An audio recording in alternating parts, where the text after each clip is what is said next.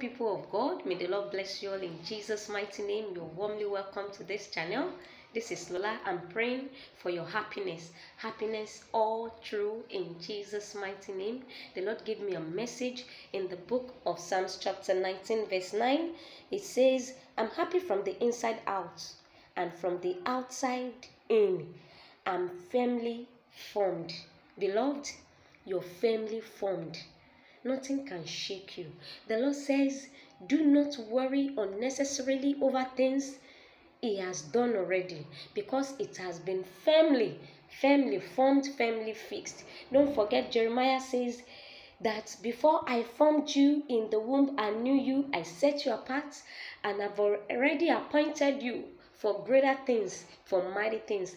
And this is your portion. You are formed already, way before you were born, way before you were formed in your mother's womb. I pray for you concerning things and issues in your life. It is firmly fixed. It is established in the name of Jesus. You're rooted. Nothing can shake you. Nothing can move you. In the name of Jesus, you experience happiness. Happiness from the inside out and from the outside in, because everything is firmly fixed by your Maker. Praise God. I love you. God loves you. Peace and love of God. Shalom.